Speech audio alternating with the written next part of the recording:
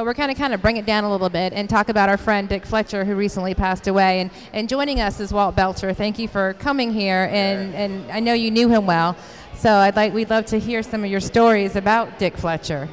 Yeah, well, it's kind of sad when someone you know passes away. Very good friends with.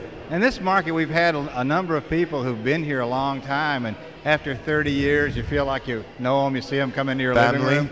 Yeah. They're like family. They're like family. Sure it is. Dick was a real dedicated guy. I think the thing impressed me about him was that he was always wanting to be there. Whenever something happened, as far as severe weather was concerned, he wanted to be there and be there all the time, and he felt like people out in the community were depending on him to give them information about approaching storms and things like that.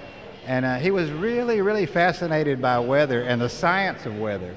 He was actually on his own studying the climatology of the Tampa Bay area and the shoreline. He felt like that the water was rising, that the shoreline was shrinking. I don't know if he believed in global warming, but he did believe that something was going on. And he was personally studying it on his own, so I was impressed by that. It wasn't his job, and it wasn't necessarily getting up every morning and going to his job that motivated him. It was being part of the community and delivering a message that people relied on him for, and he didn't let us down. That's right, and there's a good thing about Dick, too, is I talked to him after he had his first stroke.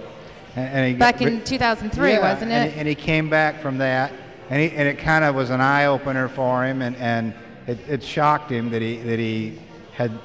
I guess he tried, but he tried. Changed his life around. He was running marathons and things in the last couple of years. Yeah, but I think he still smoked a little. Smoking is hard to give up. I think he's still cheated on that a little bit, but he was trying to take care of himself. But I think that sometimes your body chemistry, what's happening inside, you have a proclivity to certain things. Tell us one of your best memories of Dick. One of my best memories of Dick was when one of the hurricanes came. Well, and poor Channel 10 is in a flood zone. Elena, wasn't it? Was it Hurricane Elena? Right, well, Elena was 85. Elena, sure. He was just on the air all the time, and they had to evacuate the station, and Dick had to give up his throne. Reporting, to try, because they couldn't go on. And when Charlie came, same thing happened, and Dick that time managed to set up shop at another place, and he had a laptop computer, and he was doing things with a pencil and drawing it.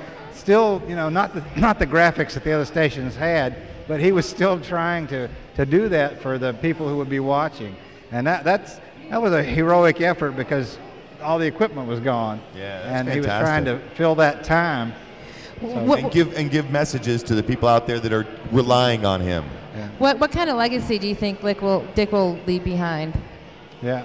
And what kind of legacy do you think he'll be leaving behind? I think that people will remember him for how much he cared about the Tampa Bay area and what he did and having that longevity.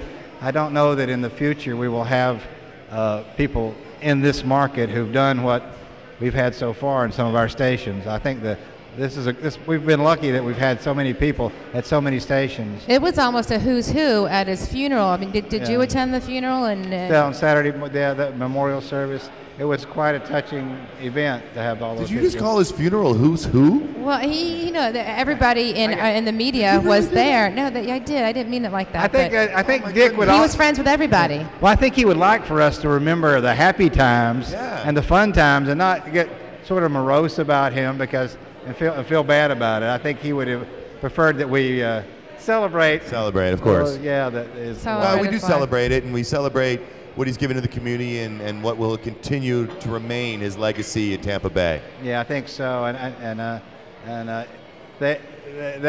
I say, it'll be hard to replace him there at that station. I don't know that they'll have another person to do it that long at that station. So. You know what we're going to do? Why don't we do this? Why don't we take 10 seconds, a moment of silence for Dick Fletcher, and then we'll just go out on that. Thank you so much.